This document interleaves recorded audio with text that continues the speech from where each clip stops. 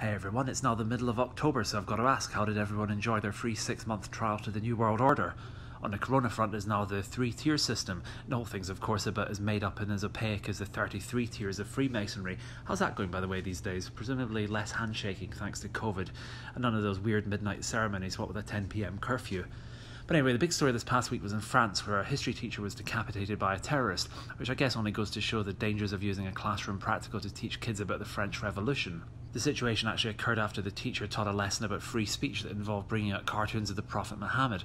Cartoons which I chose not to replicate this week, partly out of fear of reprisals, but also partly because being Scottish there is a slim chance that I'm indeed one of those immortal people out of the movie Highlander, and Sean Connery laid it down pretty firm about the rules of the game and not losing your head. Anyway, to the news story itself, facts are a bit thin on the ground how it exactly went down or if the teacher put up much of a fight, although it is the French we're talking about here, so probably not. But the Teaching Association has since reiterated that it's important to discuss tough subjects though, and to which I would respond that they're already teaching all the lessons in French. That must make it pretty hard already.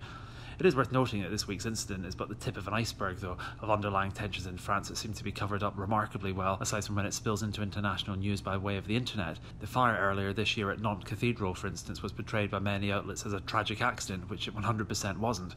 There's a level of denial and complicity at play here akin to when the Titanic hit the iceberg, and many people's reaction was to add some of the ice to their gin and tonic.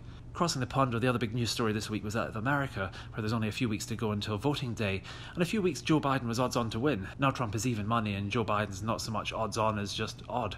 And this was all compounded off the back of a major news story about how Biden's son has been up to his eyeballs in corruption, with links to Ukraine, China, and Joe himself was even offered shares in a multi-million-dollar business venture as part of a negotiation that pretty much involved him being in the room and occasionally name-dropping President Obama. You know, I didn't think any candidate could ever out-Clinton the Clintons, but the Democrats really went hardball this year, it seems. None of this, of course, will change any supporters' minds. To paraphrase Mr. Trump a few years ago, Joe Biden could stand sneezing and coughing in the middle of Fifth Avenue and not lose one voter. However, the story will be a decisive blow for the argument that, quote, all politicians are the same. While Trump and Biden represent two vehemently polarising political parties, both candidates are remarkably similar in their personal life, whether it be murky business dealings, age, health, or accusations of not being woke enough, in a world where frankly nobody even knows what the definition of that is on a day-to-day basis.